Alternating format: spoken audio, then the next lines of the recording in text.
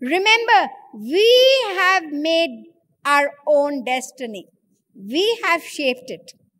Every minute that is going by, it is making the history of the next moment that's going to come. Every minute.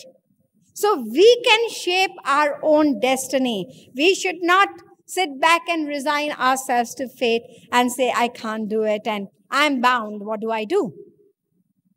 That's why people, out of ignorance, as I was telling you, they run to astrologers, they run to fortune tellers, they run to palmists, they buy books.